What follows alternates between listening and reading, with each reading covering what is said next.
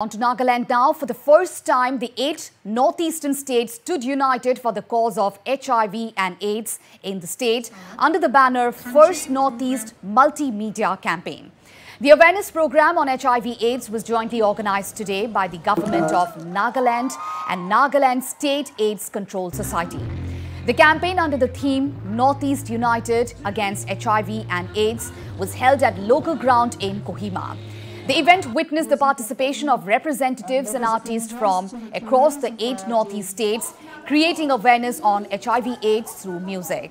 The HIV testing facility, blood donation camps, free merchandise and awareness on the HIV/AIDS Act, among others, were also a part of the campaign.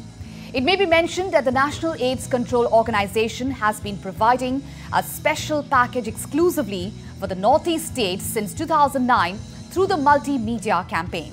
The program is conducted every year by the state AIDS control societies to create awareness, compassion, education and support for the issue of HIV and AIDS in the region. When you'll survive,